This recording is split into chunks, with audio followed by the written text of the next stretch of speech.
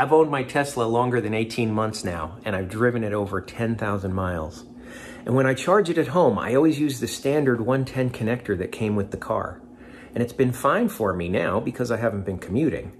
But now that I'm going to be going back to work a couple days a week, I need to do some math and figure out, can I keep doing it with just the 110, or do I need to upgrade to level 2 charging?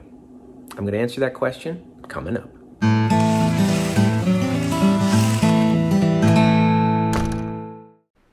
To illustrate this point, I created this grid that has 7 days down the left side, and it has 24 hours across the top.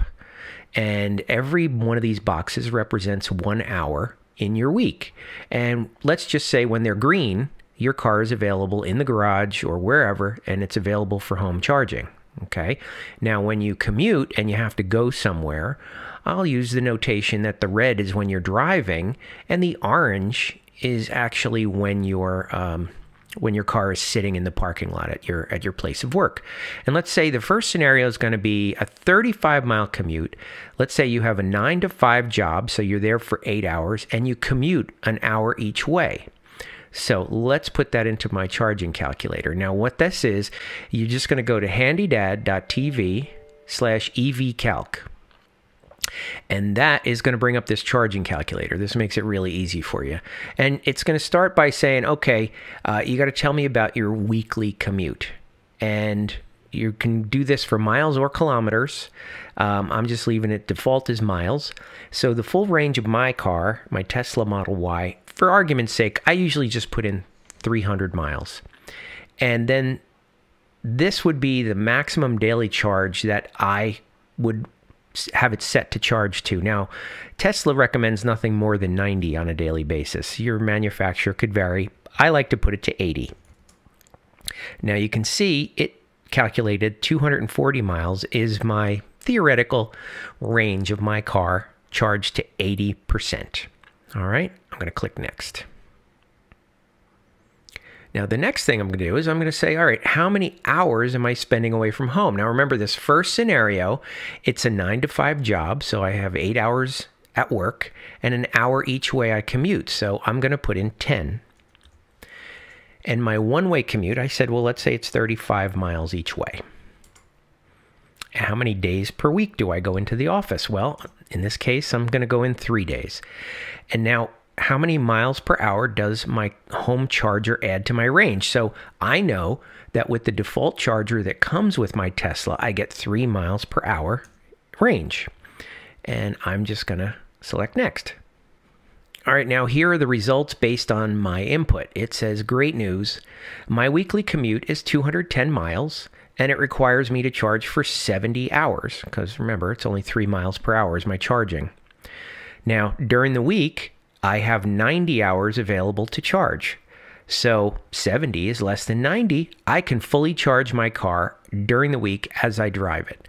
And that basically means the weekends are free. I can drive on the weekends and I can charge it whatever's necessary. I'm not even counting weekends. I'm really just looking at the weekly usage. All right. So it's basically saying in the 5 days of the week, I can charge sufficiently for this commute. All right, now let's look at another scenario and say, well, what happens if, let's say your boss only lets you telecommute on Fridays, and so you have to go in 4 days a week. Well, you come back to the calculator. I'm just going to click back here, go back to the previous page, and I can just modify it. So in this case, I'm going to do the same 35-mile commute. I'm just going to do it 4 days per week. Click next. And this doesn't say great news, but it says good news, okay? So now my weekly commute is 280 miles, and it's going to take 93 hours to charge. And I have 80 hours during the week to charge, and 48 hours on the weekends, depending upon how much I drive it, of course. But I can charge the car for 80 hours during the week whenever it's home, and 13 more on the weekends. Now that means I can fully charge my car at home every week with just the standard 110 charger that comes with the car, okay, based on 3 miles per hour and this commute, what I entered here. Now, the next scenario is, let's say I'm going to be like a nurse. A nurse has, let's just say 3 12-hour shifts. and let's say it's so it's 12-hour day, still an hour commuting each way, and I'm going to do it. Let's say it's a 50-mile commute. Let's see what happens now. So let's go back.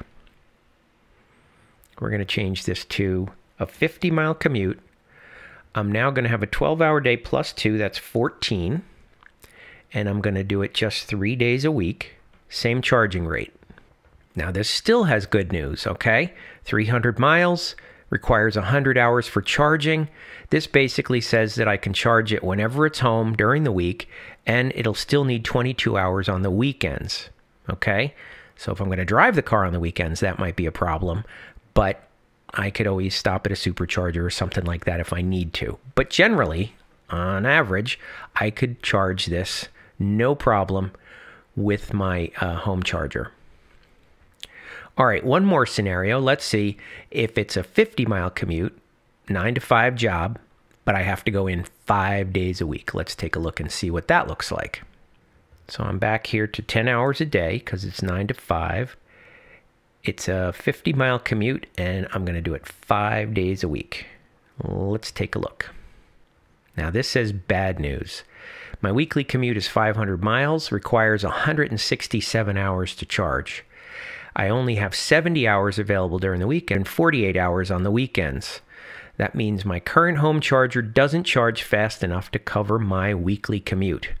I'll need to either upgrade my home charging or add 147 miles of range by charging at work or somewhere else. So I could stop at a supercharger or something like that.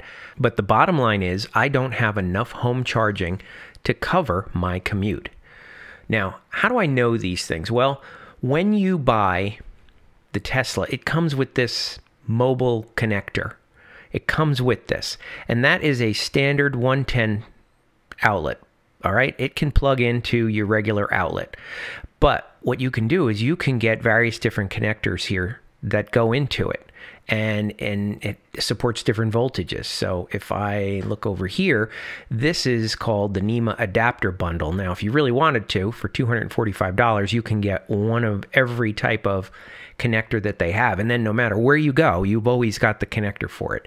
What I looked at is at each one of these, you can see it says using various different connectors, right?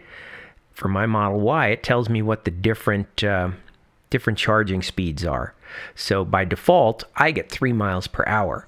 But if I upgrade to, like, let's say this 1450 connector, which is a 50 amp, 240 volts, it says I can get 29 miles per hour. So let's go back to this scenario and say, well, if I upgrade my home charging to 29 miles per hour, let's take a look here. Now it says great news. My weekly commute of 500 miles requires only 17 hours of charging. That's because it's such a fast charger. And now I've got plenty of time available during the week, so I can fully charge my car as I drive it. The obvious question you may be asking yourself is, before I upgrade my charging equipment, does it cost more for me to charge faster? And the answer is no. Residential electricity is billed by kilowatt hour, and kilowatt hours are the same whether they are 110 volts or 240 volts. 240 just means you're delivering them even faster, but your rate is the same, and my rate happens to be 11 cents here in New Jersey per kilowatt hour. Yours may vary, but the answer is no. So even though technically I can keep on charging my car with 110 and do my commute a couple days a week, I'm still going to upgrade my capabilities to level 2 charging. I'm going to do that by installing a NEMA 1450 outlet in the next video. So thanks for watching. Subscribe if you haven't yet, and I will see you in the next one. Hey there, if you're new to the channel, be sure to subscribe and hit that bell icon to be the first to know when new videos are posted. Look for HandyDadTV on Facebook, Twitter, and Instagram, and visit the website HandyDad.tv for more great ideas and information.